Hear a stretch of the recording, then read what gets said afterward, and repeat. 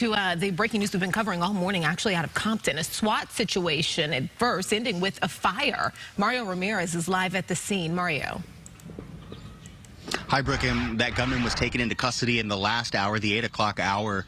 We saw SWAT crews from the LA County Sheriff's Department move out, and I'll take you into what we can see now. The streets are still blocked off. Compton City fire crews are still on the scene near the home where this all happened. And a little earlier, Skyfox was overhead as deputies from the LA County Sheriff's Department were moving in on the building. This was on the 100 block of North Acacia Avenue near West Compton Boulevard around 7:15 this morning. Residents in the area were evacuated, and this started with an assault with a deadly weapon call. Deputies say the suspect shot his roommate, then fired at responding deputies. And I have Deputy Mesa here with the LA County Sheriff's Department. Apparently, the victim says this was an accidental shooting. Is that right? That's correct. That's as much as we know.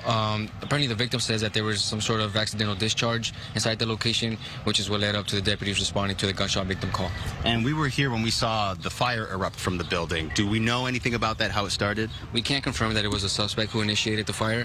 However, we do believe that it was a suspect who, at some point, did something to have this fire started.